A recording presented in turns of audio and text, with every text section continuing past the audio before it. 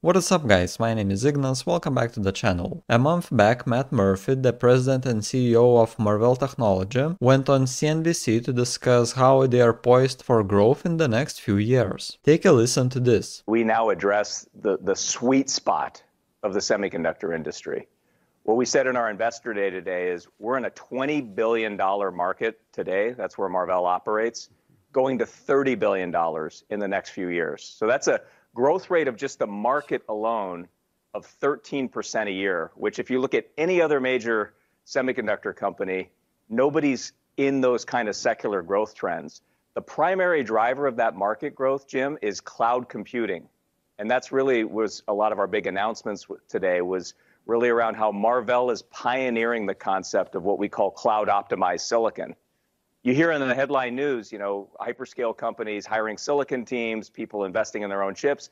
Actually, we're the company behind the scenes that goes and makes it happen. That market now is such that we can articulate as a company 15 to 20% long-term growth, driven primarily by the cloud, then 5G, as you mentioned. That's still tracking extremely well. A lot of that's still in front of us. And then automotive, which think of us, Jim, as being in all the new future cars, the new chips for automotive, the networking chips, the computing chips, the storage chips.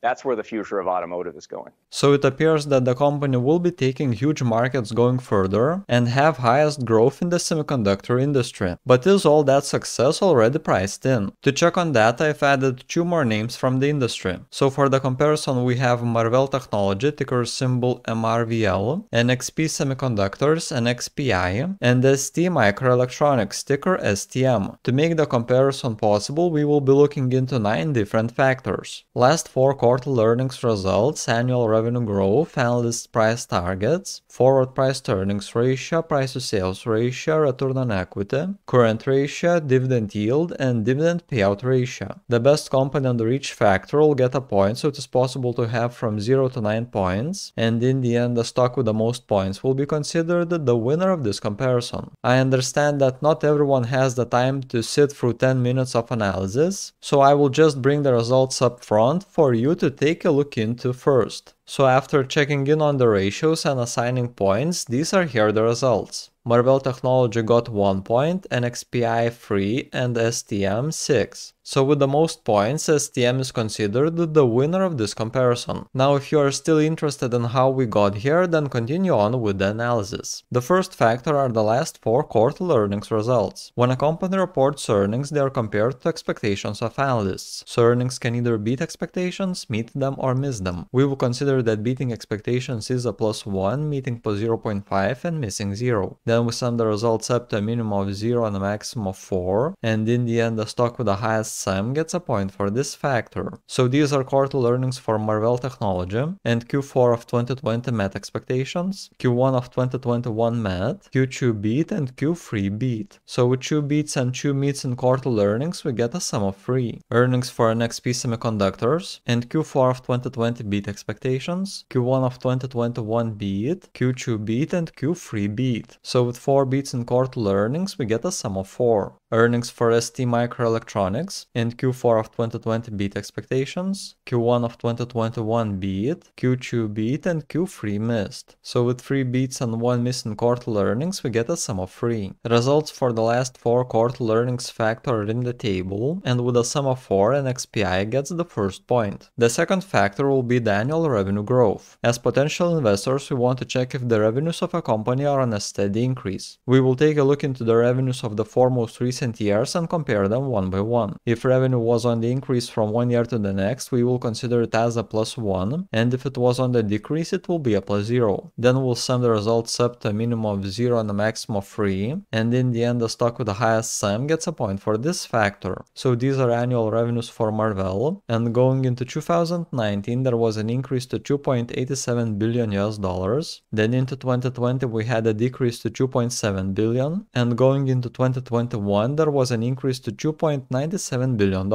So with 2 increases and 1 decrease in annual revenues, we get a sum of 2. Annual revenues for NXPI, and going into 2018, there was an increase to 9.41 billion, then into 2019 there was a decrease to 8.88 billion, and into 2020 we had another decrease to 8.61 billion. So with 1 increase and 2 decreases in annual revenues, we get a sum of 1. Annual revenues for STM, and going into 2018 there was an increase to 9.66 billion, then into 2019 we had a decrease to 9.56 billion, and into 2020 there was an increase to 10.22 billion. So with 2 increases and 1 decrease in annual revenues, we get a sum of 2. Results for the annual revenue growth factor are in the table, and with sums of 2, both Marvell and STM each gets a point. Factor number 3 are the analyst price targets. As investors, we want to check if the current share price is below the average price target of analysts. If it is currently under the average target, we will consider the stock as undervalued, and in the end the company with share prices furthest away from the average analyst target to the lower side gets a point for this factor. So for Marvell Technology we have 27 price targets of analysts. They range from the lows of $52 to the highs of $100 per share. The average is at $73.70, and the current share price is at $72.73. This suggests that there is still 1.3% room for the current price to reach the average target of analysts. For NXP we also have 27 price targets of analysts. They range from the lows of $189 to the highs of $300 per share. The average is at $237.81, and the current price is at $226.96. This means that there is still around 4.8% of room for the current price to reach the average target of analysts. For STM we have 8 price targets of analysts. They range from the lows of $46 to the highs of $64 per share. The average is at $55.88, and the current price is at $51.76. So there is still around 8% of room for the current price to reach the average target of analysts. Results for the analysts price targets factor are in the table, and with most room for growth, STM gets another point. Factor number 4 is the forward price to earnings ratio. It is calculated by taking the current share price and dividing it by the estimated future earnings per share. This is the standard price to earnings calculation, with the difference that earnings here are predicted by analysts. So in the end, the stock with the lowest forward price to earnings ratio gets a point for this factor.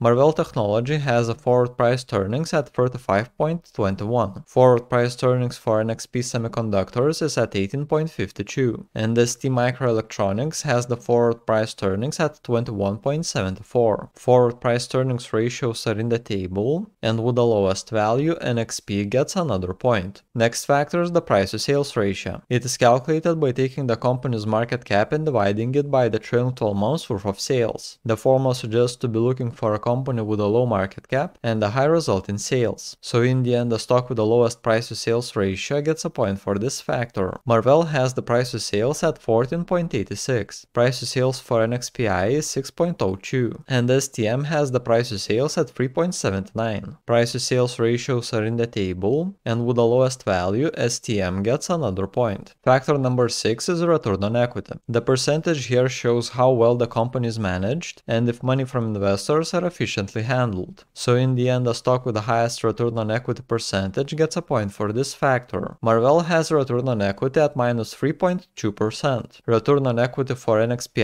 is at 20.14%, and STM has the return on equity at 22.53%. Return on equity percentages are in the table, and with the highest value, another point goes to STM. Factor number 7 is the current ratio. As investors, we want to find that the company is able to cover its debts with assets, but also that they are still actually being leveraged. So in the end, the stock with the highest current ratio under 3 gets a point for this factor. Marvell has the current ratio at 1.76. Current ratio for NXPI is at 1.47, and STM has the current ratio at 2.67. Current ratios are in the table, and with the highest value under 3, one more point goes to STM. Next factor is the dividend yield. It is calculated by taking the annual dividend per share and dividing it by the share price. A high yield may suggest that the company is sharing profits with shareholders, and that is a great passive income source that we as investors are looking for. So in the end, the stock with the highest dividend yield percentage gets a point for this factor. Marvell Technology is currently paying an annual dividend of 24 cents per share, share, which is a yield of 0.33%. NXPI is paying $2.25 per share annually, which makes a yield of exactly 1%. And STM pays 24 cents per share on an annual basis, bringing that to a yield of 0.47%.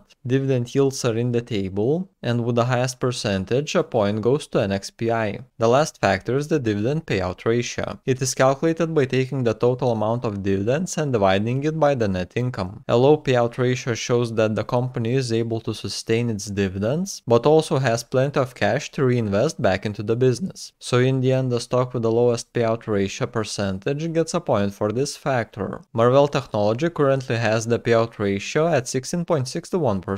Payout ratio for NXPI is at 21.21%. And STM has the payout ratio at 11.97%. Payout ratios are in the table, and with the lowest percentage, one more point to STM. So that was it. If you got value or new ideas, then make sure to push that thumbs up, it helps the channel a lot. If you are looking for the results, I've moved them right in front of the analysis. Now I got a question for you: are you buying into any of the semiconductor names mentioned today? Suggest your best pick in a comment below. If you are interested in getting notified exactly when I buy or sell any stock, then consider memberships. By becoming a member, you will get access to Discord, where I share the stock watchlist and all the buys and sells exactly when I do them. This could be a great option to track my moves closely. Last week we did a stock comparison on 3 other semiconductor companies, and there's also an update for our eToro swing trading portfolio. If you are interested in any of these, then click on the video currently on the screen. And that was it from my side. Thank you for watching, and I will be seeing y'all in the next one.